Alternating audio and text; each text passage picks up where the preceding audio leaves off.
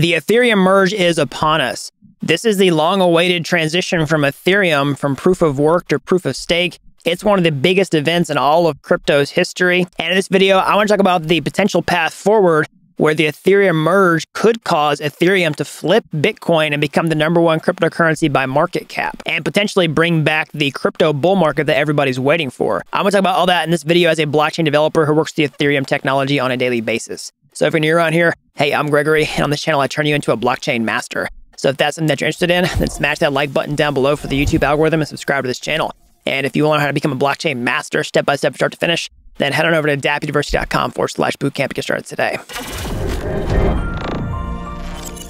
All right, so let's get into this. Let's talk about how the Ethereum merge could cause, ETH to flip Bitcoin, become the #1 cryptocurrency by market cap, and potentially bring back the bull market that everybody's waiting for. So let's sort of set the stage and talk about why bull markets happen in the first place. There's all kinds of different factors. Sometimes it's adoption, sometimes it's narrative, sometimes it's hype, but sometimes it's just sheer price momentum that keeps things going forward. Basically, the price starts going up and it just keeps going up because there's a favorable backdrop that supports that, and this momentum carries the trend forward. And if Ethereum flips Bitcoin, this could be a huge catalyst that causes that momentum, that snowball that I'm talking about, to really take form and roll down the hill. And so the starting line for that mega trend is essentially Ethereum overtaking Bitcoin and becoming the #1 here instead of the #2. So how does that happen? Well, the cryptocurrency is ranked on a website like CoinGecko.com or CoinMarketCap.com or by market cap. So basically, how much are all the coins in existence worth? And if all the coins become worth more than all the Bitcoins, and that's when the flipping takes place. So you can see that on a website like ratiogang.com, okay? This tracks the, Ethereum price to the Bitcoin price and looks at that when it can happen. And we're basically halfway there. So essentially, if Ethereum outperforms Bitcoin in the midterm, short to midterm of, 2x, then we could reach that flipping relatively soon on the grand scheme of things, okay? And so you can also see that here with this, where, the ratio gang is tracking the price, basically dividing the Ethereum price by the Bitcoin price.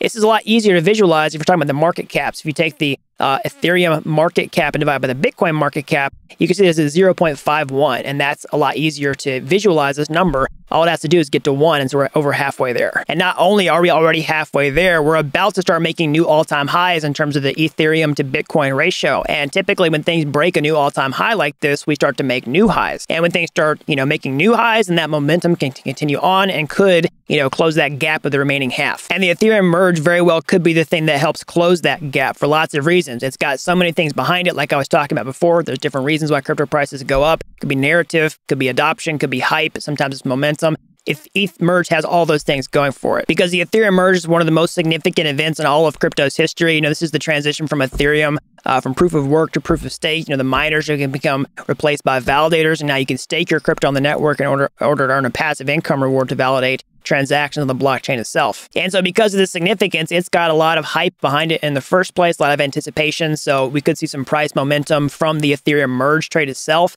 But honestly, that's not what I'm most concerned about in the long term. What I'm most long-term concerned about is actually Ethereum's fundamental changes after the merge occurs that's going to impact both the supply and the demand for Ether, the asset itself that powers the blockchain, because cryptocurrency prices are ultimately a function of supply and demand. And we have some pretty big changes to both sides of this equation post-merge that could really help fuel that, in addition to the hype, the narrative, and the adoption. And so let's talk about the demand side of things first, okay? So there's lots of reasons why you want to hold ETH in the first place. You can use it to pay for transaction fees. You can use it in DeFi. You can use it to buy NFTs, all that type of stuff. But now with the Ethereum merge moving to proof of stake, we have an entirely new use case for ETH. You can actually stake it natively on the network itself to earn passive income. And you might say, well, we've got lots of other cryptocurrencies that offer staking, right? So you could just go buy something else in order to stake it. Why does anybody care about ETH? Well, it actually is a pretty big deal because ETH is incredibly blue chip relative to other cryptocurrencies, okay? So that's going to attract bigger players who want to allocate larger amounts of money in order to get that passive income reward. Because, ultimately you're thinking about two things. You're looking at price appreciation of the asset itself that you're staking, so your principal in this case, and then also the staking rewards that get paid out on top of that, okay?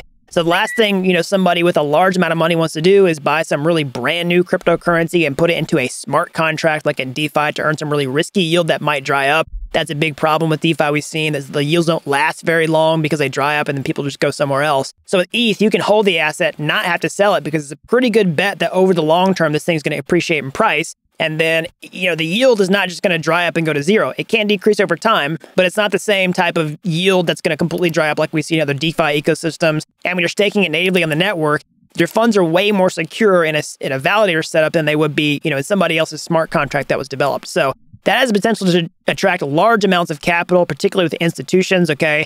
And if Ethereum really does become the open platform for finance on the internet, then it stands to reason that, major financial institutions will want to allocate to this for staking natively on the network itself to help to secure it. And that could really increase the demand for ETH and affect the demand side of Ethereum or ETH, the asset itself, which could help push the price higher, which would, help us, close that remaining gap for the flippening. And so the other major reason is, the supply side of things. Again, price is a function of supply and demand. Demand, lots of reasons why you want to hold ETH in the first place now. The reasons for demand are going to go up. But the supply side of things also looks better after the merge, because if you might have heard this floating around the internet, but ETH is most likely going to become deflationary over long periods of time and have a theoretical maximum supply, meaning the supply of ETH could actually go down over time after the merge. So why is that? Well, essentially, with the merge, we're moving proof of work to proof of stake, and, miners getting replaced by validators.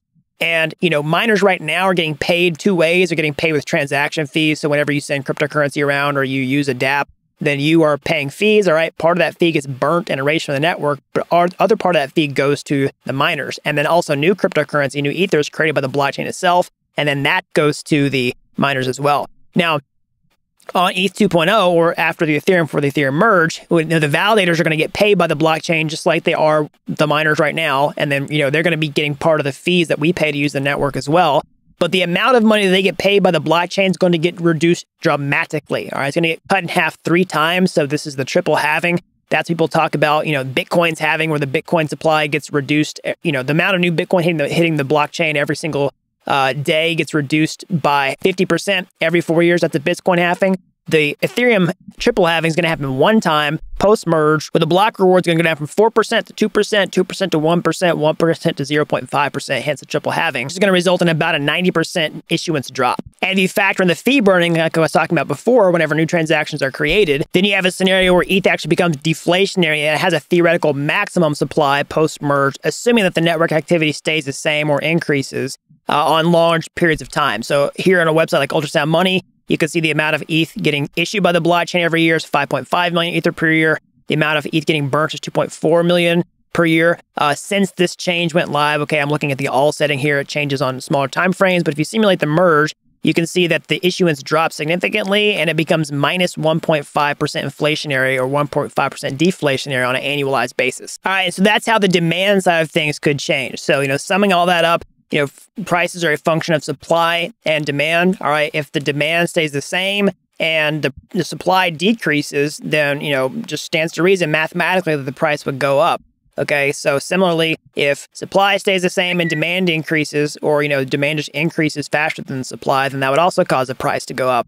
But in this situation, you have a scenario where, the supply could be decreasing over time and the demand could be increasing, and that mathematically would push the price of the cryptocurrency up. And if that starts to happen organically, where basically the Ethereum network is being used, like more people are piling in for staking, or more people are just using the network, or a combination of all these things, then ETH starts to, decrease in supply, and we start to see this organic price motion, then that could be the thing that causes a snowball to start to slowly turn over, okay? And as that starts, moving faster, people chase this trend, and let's say that the Ethereum price or the Ethereum market cap actually flips Bitcoin, and that could be completely game on for a massive mega trend that causes lots of other people to enter back into the crypto space and start, funneling money into other projects. Because one of the big things about, a bull market is that prices can kind of be a self-fulfilling prophecy. It's like, well, the price is going up, so I'm going to buy more. Said another way, a lot of times people are going to buy after the price has already gone up. And if we start to see some more favorable backdrop for crypto and even the broader economy in the next several months, then that could be the perfect storm scenario for all this stuff to take place and actually establish a new mega trend that could carry us into a brand new bull market. Because honestly, it's not that inconceivable, because at the time of recording this video, if Ethereum were to rip off to twice its current valuation and Bitcoin is about to just stay the same where it is, we could see a flippening take place. Ethereum has been over $3,000 for many months in the prior bull market. It's not that crazy for ETH to reach $3,000. It's been there before, and we have lots of reasons to think why this could happen. So, in final conclusion, of course, I'm not guaranteeing this is going to happen. This is not financial advice. I'm not telling you to buy or sell any cryptocurrency based on this information. I'm just taking a look at this from the actual fundamentals of the market and how the cryptocurrency itself works. But this could be something big around the corner. So that's all I've got for today. As always, smash that like button down below for the YouTube algorithm. Subscribe to this channel if you haven't already. That really helps videos out so the more people can learn about blockchain. And if you're as fascinated with this technology as I am, you want to get your hands dirty, how can you get started today?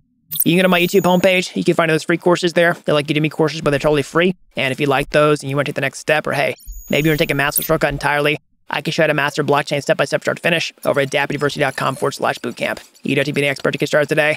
Help people with zero coding experience become real-world blockchain developers in a matter of months. So that's all I've got. Until next time, thanks for watching Dapp University.